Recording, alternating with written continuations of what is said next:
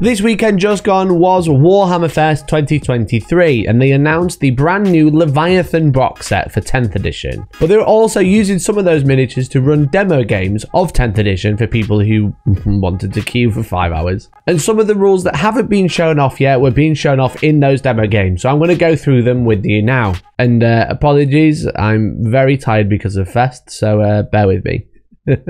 So this weekend you were able to play 10th edition, and Wargamer has put together a nice article to remind me of all the rules that I've told about over the weekend. It was demo games, so this is an example. These are the demo games that are being played. Again, images provided by the Wargamer. Great website, make sure you check it out. Tim and Alex are legendary. Love those guys to bits, they're awesome. So they're doing demo games. They had 8 people around the table. They had 20 of the new Flamer Boys, I forgot what they're called. They had the new box Naught with the las cannon and missile launcher versus they had 2 dreadnoughts, 20 flamers. They had 40 Termagants and 2 Screamer killers on the other side. And they were playing 10th edition, and they had some very interesting rules. One of the first ones is 10th edition has blast still. But how blast works is a little bit different. Currently in 9th edition, blast, you check the size of the unit, and obviously blast, you can't shoot it in combat, but it has a random number of shots. If you shoot at a large unit, say more than 6, you always count as rolling a 3, and if you shoot at a unit more than 11, you count as the max shots. But now you just get +1 shot for every 5 models in the unit. Now this is interesting because it means you can get more shots than your gun can actually fire normally, which is amazing, because if you got a D6 shot and you shoot against a unit of 10, you actually get D6 +2. Now you could roll a 1, that's still 3, but you could get 8 shots, which is also cool. But it's also against every 5 models in a unit, so 5-man units actually proc an extra shot for blast, which is really interesting. Rather than it being more than 6, it's now 5. So only 5 models actually gives you an additional shot. So if you got D6 shots, if you shoot a 5 Space Marines, 5 Incursors or anything like that, D6 +1. Very, very interesting. Very, very interesting. So, and as far as I'm aware, I don't know yet, there's no cap.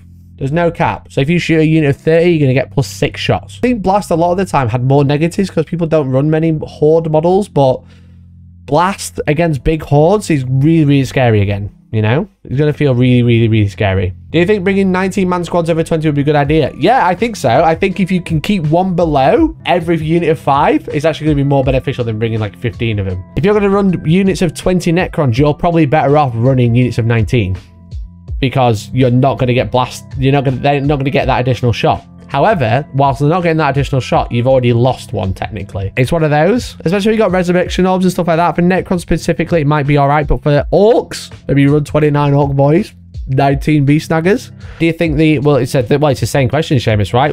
Are you going to see more people running smaller units? And I think probably, I'm going to sit down. I think that would make a lot of sense. Just because like, I think the thing is with like running like 5-man squads, you usually can't do anything. But if you take 3-man, are you going to bump it up to 6? Maybe. Are you going to bump it up to 5? Probably not, just because it's like you're just giving them free shots, which you don't want to do. I still expect we go to Sigmar system unit sizes. That's also true. We don't actually know if that is going to change. Do they go to the Sigmar system of you can take 5 and then you can only add 5 models? You can't add 1 model at a time. I agree that squad size will be set. That is a good point. That could be. I guess characters will add to the unit size too. I imagine so. I don't know. I imagine though. I think that'd be the case. That'd make a lot of sense if the character is added to it. You wouldn't say, oh, it's a unit of 5 with a character. It's just a unit of 6. Because he's part of the unit, right? And then I think it says it's like only if they die, they become separate units or something. So that's interesting. Very interesting. I think Blast, that is like a humongous change. Like really crazy change. They said in an article the character is part of the unit. So that just makes sense. So you'd actually want to run like 18 Necron warriors, attach a Lord on them or something, or a Cryptek or whatever they're going to be able to do. Blast is going to be a little bit more scary. That's for sure. That's for sure. The next one, another great picture. Again, great article. Thank you so much to Wargamer for getting all this wrote down, because it's just like it's nice to have some visual assets because I didn't manage to get onto these tables. Overwatch, guys. This is crazy. 10th edition Overwatch has made a change around. It's still a stratagem. It's still 1 CP, but you can do it in the movement phase or the charge phase. So in the movement phase, you can overwatch a unit. I don't know how this works. It doesn't really say how it works. It just says if an enemy ends its move in range of you, it's fair game. So in range, if I've got a Basilisk that's got 72-inch range, can I overwatch every turn anywhere on the board? No, I don't think so. But I imagine there is a range of Overwatch, in probably 12. I don't know. Kind of similar to like Heresy and stuff like that. Think Boarding Patrol Overwatch. Potentially. But yeah, it feels like a reaction. Feels like a reaction. So in your opponent's movement phase, they come too close to some flamers. Oh, you don't want to charge them? It's fine. I'm just shooting the movement phase instead, mate. Don't worry about it. Basilisk is 240 inch range. Exactly. Can a Basilisk Overwatch anything on the board and the table next to you every turn? Nah. 24 inches is what you were told in the example when you asked. That's fair. So maybe a unit within 24. That's quite a long range for an Overwatch. It's still going to be hitting on 6s, but like being able to shoot 24 inch if you got extra long flamers, for example, that's going to be a pain. Could Overwatch same unit twice in your opponent's turn? No, you can't. It says you can only use it once. Once per turn. So according to this article, it is limited to once per turn. So yeah, so like I think about like Tzeentch flamers, like demon flamers. Flamers of Tzeentch. They're going to be scary. The new incinerator guys, they're going to be scary. They're going to be really, really scary because you just can't go near them because they'll shoot you in the movement phase. Because they've got flamers, they'll auto hit. Even though Overwatch is only 6s, if you auto hit, it doesn't matter. But we'll see. It says it's once per turn. Does that mean it's actually once per phase? Were the people running the demo really tired got it wrong? Potentially. Do we not have all the information it's actually right? Also potentially.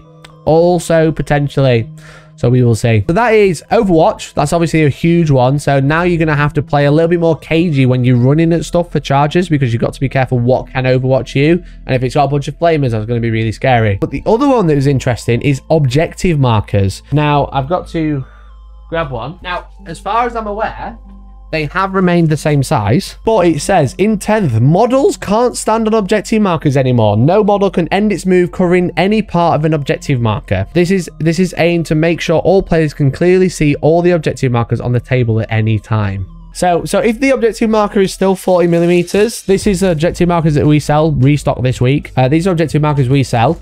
So they've got, as you can see, you'll see these a lot of tournaments, because what this is an objective marker and the capture zone all in one. So it says you can't walk on the objective. Now, if the objective marker remains the same on these, this isn't an objective. This is a marker mat. Okay. The actual objective is here, this dotted line, as you can see. This is a 40 millimeter dotted line, and this represents where the objective is in the game. Okay, so the normal objective marker in 40k right now is 40 millimeters, a Terminator base essentially, and that's there. Okay, I don't have one, but a lens, let's say for a lens cap. The objective is here, but all of this is the capture zone, and this is why people play them, because you don't have to measure, oh, am I within 3 inches? It's just like, am I on the mat? Am I not on the mat? I'm always within 3. Doesn't matter. And what you find in the game right now is you put a character on the middle, Trajan, for example, you know, Abaddon, for example. You can put them on the middle of the objective, and due to heroic intervention, which is end of the movement, end of the charge phase, heroically intervene 3 inches, you can't actually go onto that objective without dealing with that character. But now, for example, with these, if you've got a marker there that you can't stand on, Abaddon has to stand here, Trajan has to stand here, and now you can touch the objective marker without going near the character. So that kind of creates, like, because what you can create is an NPE, non-playable experience, where you've got a character on there and you just can't interact with the objective, where now there is a way to interact. Your opponent can try and stop you by putting the character closer to you, for example.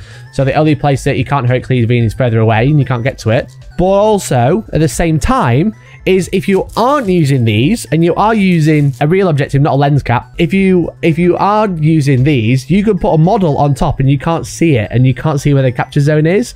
You put a piece of terrain over the top, you can't see where the capture zone is. You can't get your tape measure near it. So what it does is it allows you to see the objective marker all the time. So I think that's an interesting change. It stops like weird janky stuff to outplay your opponent, which is good and bad.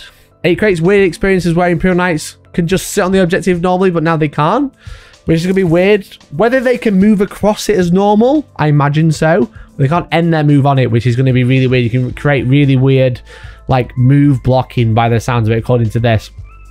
If the Imperial Knight can't like get his base over, what happens? Stops you blocking the whole objective with a Baneblade. Exactly. So if you don't use mats, it allows you to see the objective all the time to measure from, so you can actually get to it. But if you do use those mats, which is because their markers are not really on the board right now, until they will be markers, you can use physical things that look cool, because they are actually a thing you are going for, which is nice. but at the same time, it stops weird jank for like heroic interventions, which is cool. I like it. I think it's a good change. Who's taking Bane Blades anyway? Literally one guy. It makes jank for large vehicles. It does, but it also prevents jank for large vehicles. They could take the objective without a big base model, could not charge in some cases because they can't charge touch the marker. I think you'll still get that. You'll still be able to move block, but it's just like you won't be able to hide the objective under a base, I think. Especially if they're planning on like making bigger units, you know what I mean? Like bigger models, especially like this Screamer Killer that's huge. So the next one is some interesting changes to fight phase. So this article says 10th edition fight phase. The rules for piling at the beginning of the fight phase remain the same as 9th edition, but the rules governing who can fight afterwards have changed a bit. Melee engagement is pretty straightforward. A model that is in base contact with an enemy figure can fight it, as can any models that are in base contact with them. But yeah, so like engagement range, they've got rid of the half-inch engagement by the sounds of it, because a minute is half an inch and then half an inch of that one. No, they don't make a half-inch objective marker. They don't make a half-inch measurement stick or anything. Like people have them, but they don't make one, so it's a bit weird. But yeah, so like base to base is interesting. I'm assuming there's still a vertical distance for engagement range, otherwise Drakari tanks are going to become real sweaty. Well, yeah, that's true. That's true. I'm sure they'll have like stuff like hover vehicles, like they'll have a rule for it. Maybe you measure straight down, for example. Do you think they did this at the demo to make it easy to play? What do you mean? Do it like change the rules for the demo? I don't think so. I think they probably took some interesting things and just made it so people could see what the new rules were, because the whole point of the demos is to see what 10th is like. And if you're gonna wait 5 hours and not get the real rules, that'd be really annoying. That reads as my stuff in base with yours and then my guys in second rank to me. That's exactly what it says, yeah. As I said, currently you can be in base, you can be half an inch away, and then the next guy can be also half an inch away and you can still fight. And now it's kind of like shoved it a bit closer, you know? These could be the combat patrol rules rather than full rules, so that's also true. We are just going off what we know, you know? But in terms of consolidate moves, units that aren't engaged with the enemy at the end of the fight phase can still make a 3-inch consolidate move, but only if it puts them in control of an objective or in engagement range. So no janky free movement. No janky free movement. So at the minute, this is an interesting change, because at the minute, if I charge 2 units into 1 unit and I kill something, but the other unit that hasn't fought can pile in 3 and then consolidate 3, so it gets like a free 6-inch move. And that's really janky and always really weird, where you can like charge loads of stuff into one guy, punch it with like shit stuff, and all the big stuff can then free movement 6 if you need it. I agree, Des. I like the janky free movement, because that's like where games are made, and you know, you can like win games by doing that. But yeah, it sounds like they got rid of it, because you can only consolidate if you are consolidating into an enemy unit or onto an objective, which I like. If this is a new thing, so you might be able to consolidate onto an objective to take it instead of fighting, which would be nice, or after you fought. Have I spoken about fight first? I don't know much about fight first, except for what Chappers has said. Fight first is a thing, but there's no fight last. Just fight first and everything else, which is really interesting. So no fight last. I presume because there's so much jank with fight last and then fight first and then not fight first, but you have fight last and you always count as fighting last, but then you've got fight first. Trying to work all that out. So being able to just have fight first is cool. You don't have like triple priority. You've just got one priority. But yeah, that's really interesting. Again, so it just feels like they're getting rid of some of the weird, back from the sound of it for combat especially, like getting rid of some of the weird jank, like free movement outside the movement phase for no reason. Being able to pile in and consolidate, etc. Like when you haven't even fought is really weird.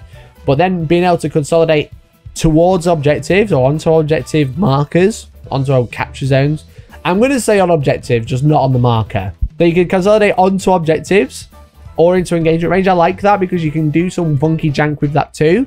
But it also allows your unit to move into a better position every time, rather than being like, I can either go into this big nasty thing or not move. So either way, I'm going to die. Where it's like, oh, actually, I can consolidate onto the objective, which is really nice.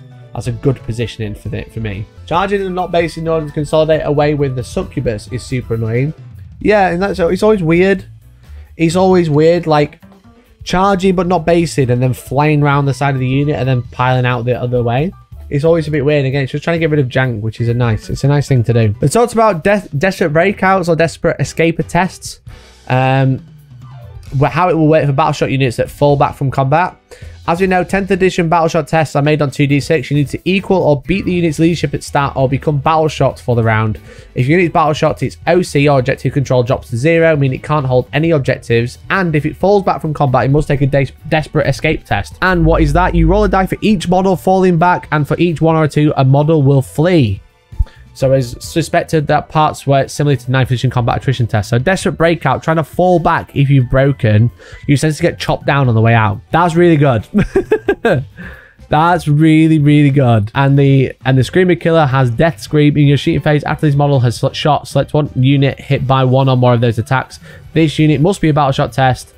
Must take a battleshot test, subtracting 1 from that test. Brutal. Brutal. And then what does it do? Just have to hit. D6 plus 3 attacks. Blast. Hits on a 4.